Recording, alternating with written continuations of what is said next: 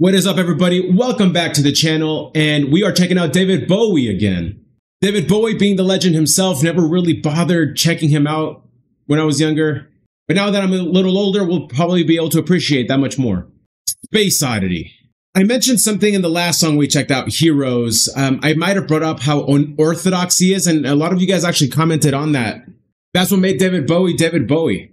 He didn't change his British accent.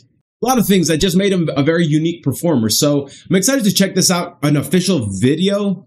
This is from 1972. So like, I do not know what to expect from a music video from the 70s. I'm actually not familiar with any music video from the 70s. Maybe I am, but let's check it out. Thank you guys so much for being here. Thank you for supporting the channel. Check out the description down below to find ways of supporting, of helping out, ways to also send your suggestions that we can prioritize on the channel. Thank y'all for being here. Let's do this. Okay.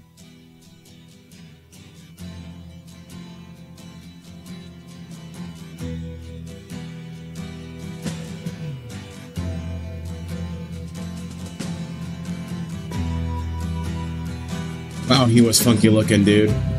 Ground control to Major Tom. I've heard this song before. Ground control to Major Tom. What about Mr. Deeds? Take and The your Martian. Protein pills and put your helmet on.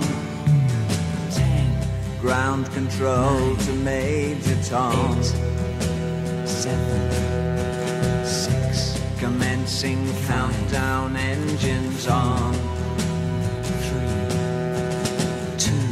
Check ignition and may God's love be with you.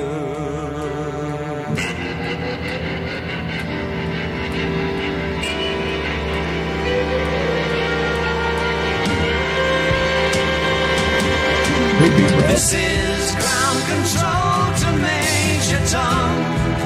You've really made the grade, and the papers want to know whose shirt you wear. Now it's time to leave the capsule if you dare. This is Major Tom to grab. We're cutting off the legend. This song is featured in a lot of stuff, so I have definitely heard this song before. It makes sense why it was on The Martian. Space Oddity. I didn't know that's what the name of the song was. Ground control to Major Tom. Take your protein pills and you put your helmet on. I don't know if this rocket ship that Major Tom is blasting off from, if it's symbolic, if it's metaphorical, or if he's just talking about. I mean, this was pretty fresh after the moon landing and whatnot. Or did the moon landing really happen? No, I'm just kidding. I had no idea this was David Bowie. And I've never paid attention to the song that much. The layers in it are fantastic. Is it just him harmonizing?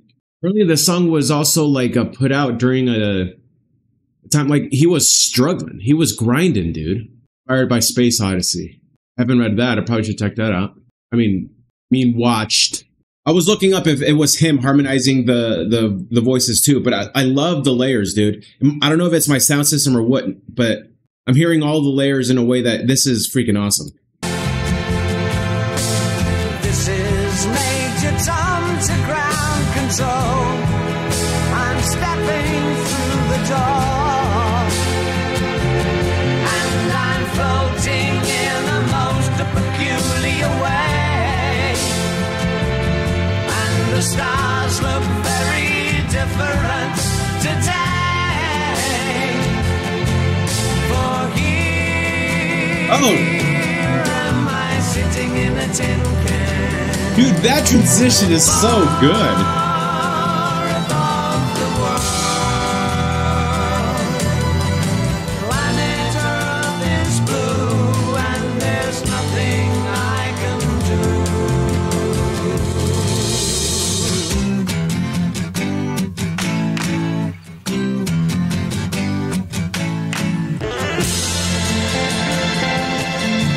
Okay, that was interesting. I was watching Rick Beato's channel, and he's talking about why like modern music kind of sucks, and a big reason is because things like the key change and things that made a song move have kind of stopped, and that's why he doesn't like a lot of modern music.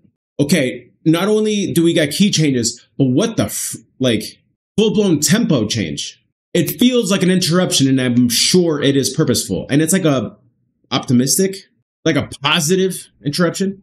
Again, I can't help but think about this scene in Mr. Deeds when they're singing this song on the helicopter. The song is beautiful, dude. It's like kind of sad. Like the sadness you would feel if you were to embark on something like this on your own.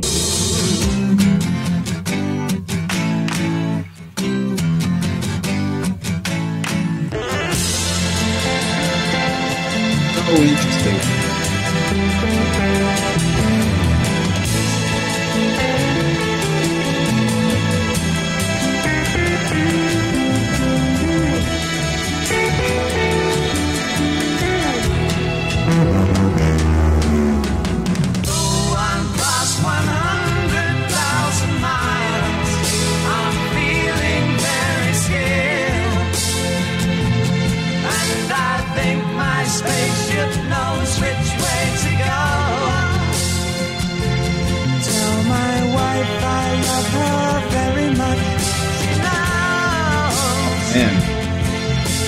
Ground control to Major Tom, your circuit's dead. There's something wrong. Can you hear me, Major Tom? Can you hear me, Major Tom? What's happening? Can you hear me, Major Tom? Can you hear? Am I floating on my tail? Bro, this song is so beautiful. What the frick? Why did I know this?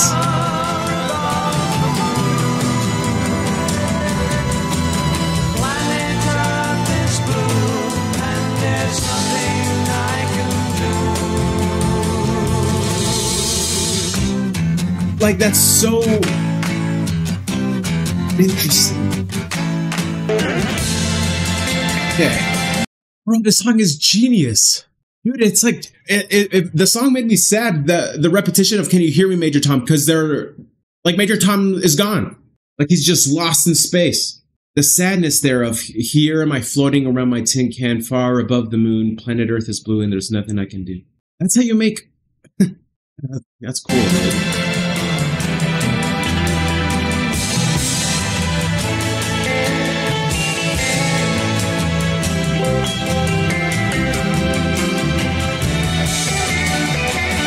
Great solo.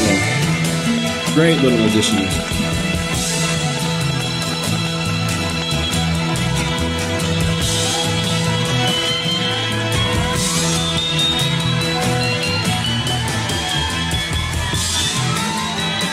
What the? It's just drifting away. That's what I'm getting. He's just...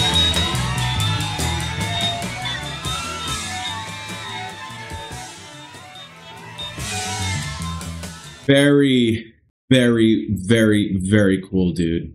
Wow, bro. I'm not gonna lie, dude. It feels so cool to know of something, and for some reason in your life you don't experience it until you do. Wow, bro. Like the journey. That's what it felt like, right? It was a story, a tragic story with the music fitting beautifully and perfectly, and these unexpected transitions, metaphorically, like describing the song. That's cool, bro. That's a very, very cool, beautiful song. So tragic. They're telling him that something's wrong with his spaceship. Gotta get out of there, but he's already lost connection. He's just going off to space. I can't help but think about this being from, technically the 60s. The 60s being very psychedelic and whatnot.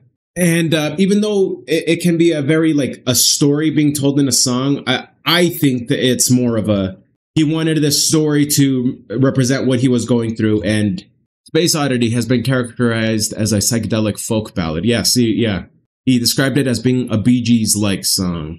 He storyboarded each section.